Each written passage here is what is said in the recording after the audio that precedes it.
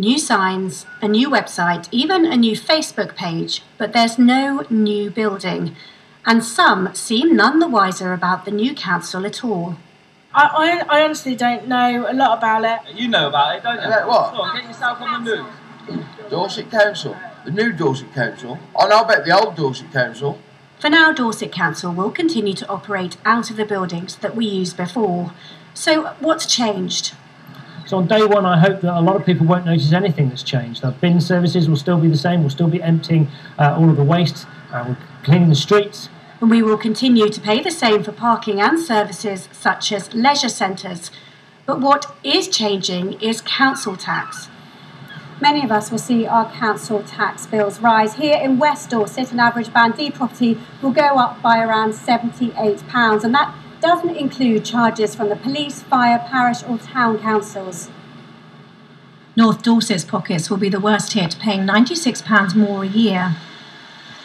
Weymouth and Portland residents were meant to be better off with a saving of more than £77 a year, but with all the added costs, many will see bills rise.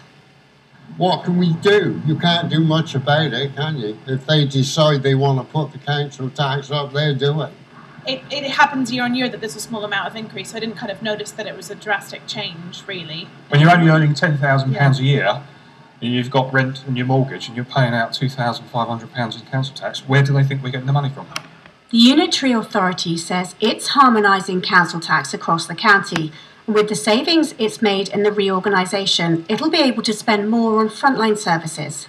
And we're investing a further £9.2 million next year in adult and children's social care, into homelessness, into fostering and other services. The council is continuing to review the number of offices being used.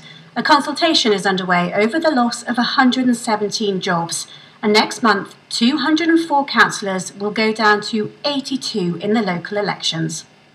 Council tax aside, you may be able to see very little difference from today, but it could be a very different picture in 6 months' time. Anna Val, BBC Spotlight, Dorset.